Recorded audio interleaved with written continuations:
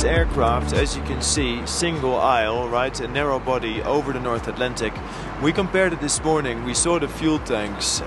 It's about 20 tons, 20,000 kilos I should say, compared to, for instance, the 48,000 that we would take on a 330.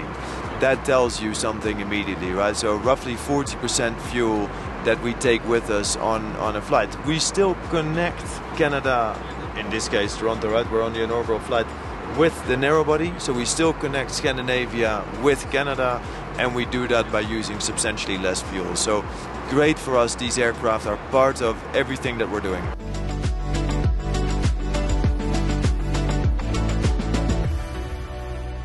The first one is secondary markets, right? Let's try and figure out what kind of secondary markets don't have a direct service yet to, for instance, the United States, and there we can try things. But from our hubs, from the main operations, right, Stockholm, Oslo and Copenhagen, you can actually try things that are not connected yet, right? So we don't have direct flights to Canada. Okay, great, now we can do it. With a wide body, the capital exposure in a way, right, the financial risk, if you like, of trying that with a wide body is of course far greater. So we're doing that now with the 321LR. So it serves both of those needs or requirements. We can try things from our hubs, and we can certainly also test things from our secondary markets, and you'll see some of that as well.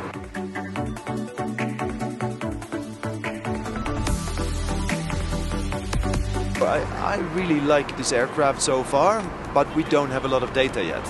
So we've started it, passengers really seem to enjoy it, not just today of course, right? Good feedback already, everybody I'm checking, I'm talking to people here. It is a real beautiful aircraft. Business class and also of course premium economy is really a very strong product. Here you have the 2-1 seats, right? 2-1-2-1, fantastic. So yeah, let's give it a few more months. I do think that we need a bit more data to see really whether the financials are indeed as strong as we think it is. And then if that's the case, I would not be surprised if we want to order more.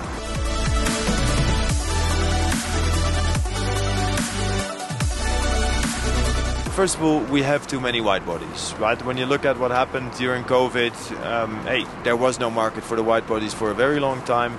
Now there is still no market to Asia. Asia, of course, as we all know, is still closed for COVID, but also because Russian airspace is now closed since the invasion of Ukraine. So we have too many wide bodies. Two, we have two types of wide bodies. That also doesn't make any sense for the limited fleet size that we're having.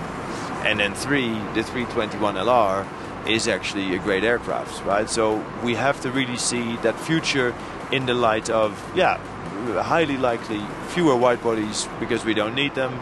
We don't need two different types of wide body aircraft, and the 321LR could really replace and then hopefully grow some of the markets that we will want to serve.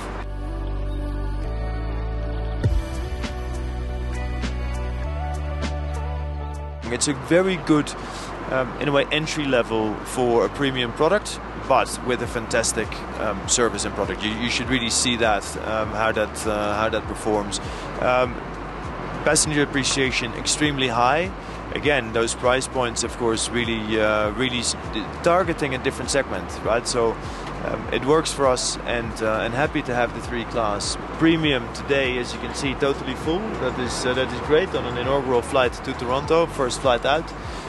But also the premium economy is 100% load factor. So far, so good.